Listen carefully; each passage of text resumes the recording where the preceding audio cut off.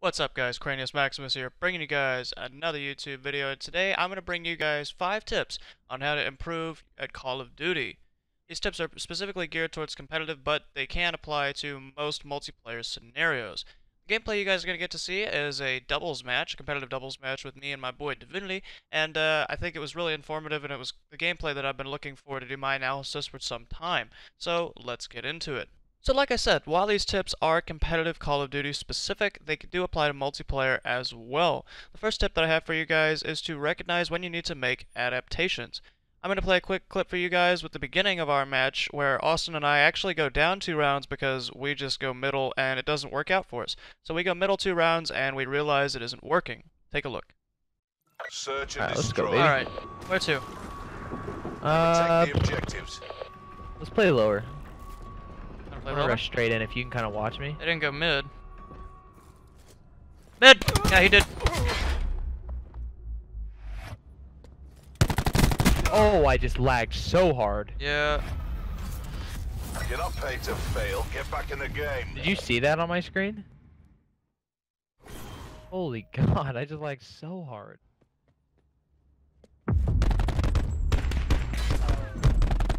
Shots. Yeah, didn't even fire at that guy until it was too late. Alright, no big thing. No, Destroy the objective. Yeah. so they've hit middle. Throw that one away. Bomb acquired. Let's go middle to B. Do the same thing, but on this side. He shoot at you? Yep. Charges dropped. Did you get one of them? Nope. We're only as strong I didn't as wanna our hit weakest you. link. Not you. Yeah, so yeah. Damn. Oh, yeah. Okay, so it's just been a middle battle so far.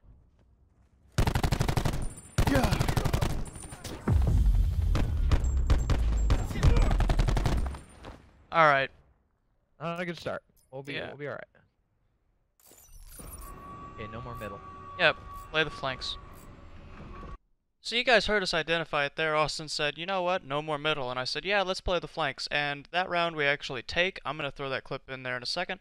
But I also wanted to touch on something else. Both Austin and I, during that clip, those first 2 losses, were like, you know what, never mind, it'll be all good. We'll figure it out.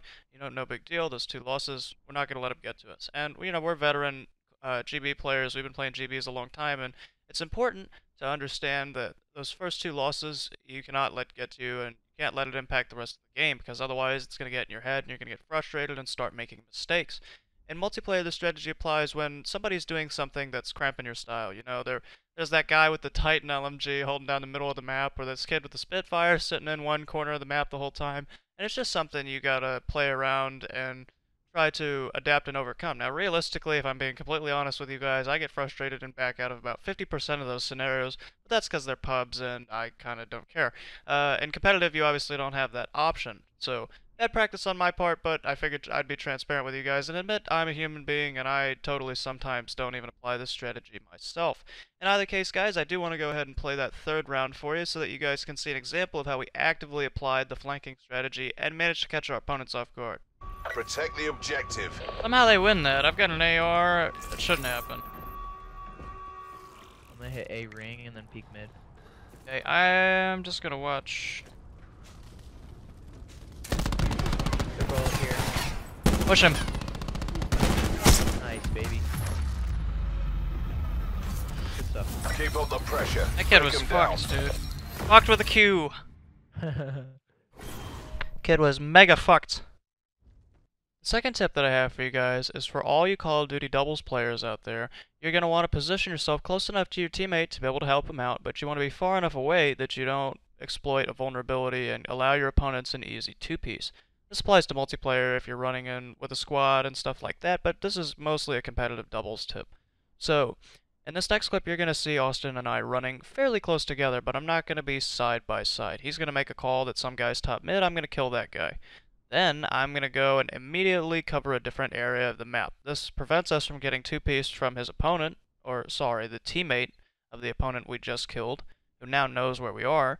But also, what moving is going to do for me is make sure that I can cover another area of the map, which is important in doubles. You want to make sure you have maximum map coverage while basically being as close to your teammate as possible. I think this next clip shows a lot about that, and it's a nice way of moving that I think a lot of you guys can take something from. So have a look. Let's go B. Eliminate the objectives. We got the bomb. Got a 9 bang. I'm gonna toss it over there. Didn't hit nothing. Peeking mid. Yeah, he's mid, top mid. Dead. Nice. Good shot. One tango left. Nice, Take him out. man. Good stuff. Coughlin! Throw down your weapon! Let's go, baby. So this fourth tip that I have for improving is just like anything when it comes to improving on something, and it's that you gotta find where you perform suboptimally and identify it and fix it. And that means going through what you think you might have done well and saying, you know, maybe I didn't do that quite well enough. And now I know that's a generic tip for any improvement video, and I'm gonna try and give you guys a concrete example. Again, competitively focused, but if you want to be better at multiplayer, you want to have a higher KD, you want to get better at your nades, something like that, again, this tip applies there too.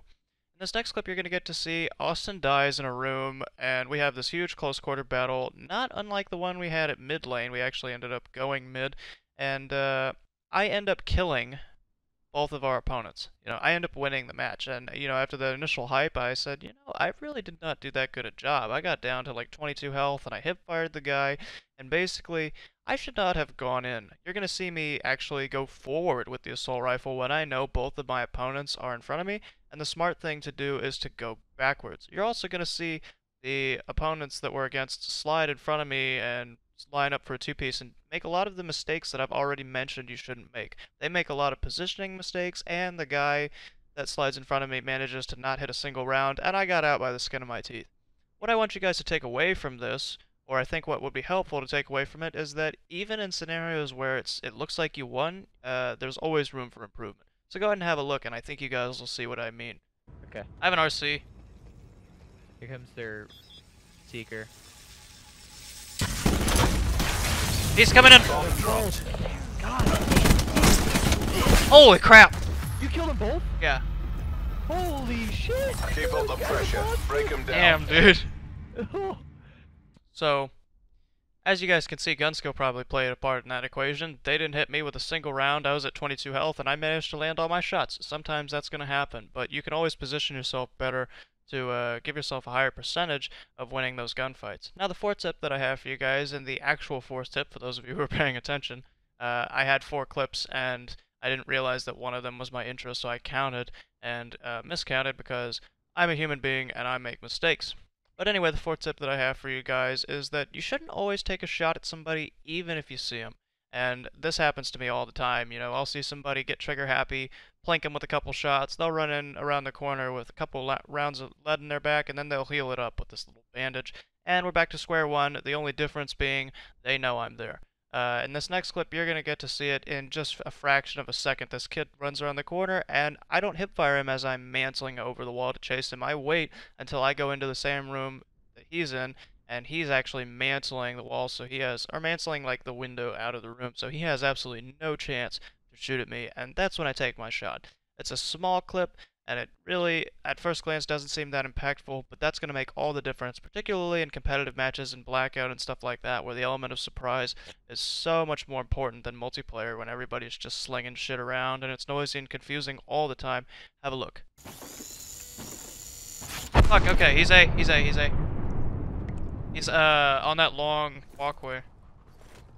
Oh, he pushed into our building. Damn it. Last man standing. God, I'm getting shot. You know in what the to back do. so much. Lightning strike available. One tango. So yeah, I know it seems pretty insignificant, but I can't tell you guys how many times I've run around the corner, I pipe somebody with a couple rounds of lead, and they heal it up with a bandage, and I'm in a bad spot. Then they hose me down with a bunch of Spitfire ammo, and again, particularly important in blackout and competitive when the element of surprise means so much. The last tip that I have for you guys is to be aware of the search timer, right? So this next clip you're going to see, we plant the bomb, 1v2 situation, and I realize, you know what, I'm on defense now, I don't really have any obligations. And right around 11 seconds, I go ahead and back up, because I know they're either going to have to find me or defuse the bomb. Don't expose myself to any bad situations, and then right around 5 or 6, I peek out, and lo and behold, these kids are on the bomb. Well, they're also violating one of the other tips that I have, which is don't clump up for an easy kill. So I just go ahead and pop them both like Batman and Robin in the same nest, man. You're gonna see it. One of the they're standing over each other like they're married or something, or they're about to be. It was like some kind of proposal. I just kind of dropped them both, dude. Anyway, I'll just go ahead and play the clip. Hope you guys enjoy it. Magnum MN. Probably gonna wrap around. No joy. Nothing. Whiskey Tango Foxtrot. I'm just watching Put this it down. backside. I'm putting down A. Coming. Or putting down B. Coming. I'm gonna head glitch the bomb. Bomb active. Actually, no, I'm not. That's a really bad sight line for me. I'm gonna check. I'm gonna watch check their our backs. spawn. I got our backs.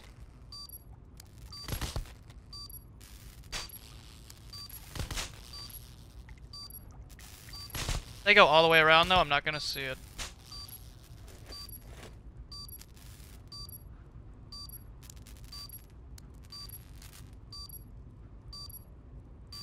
He's on it. He's on it. I need help.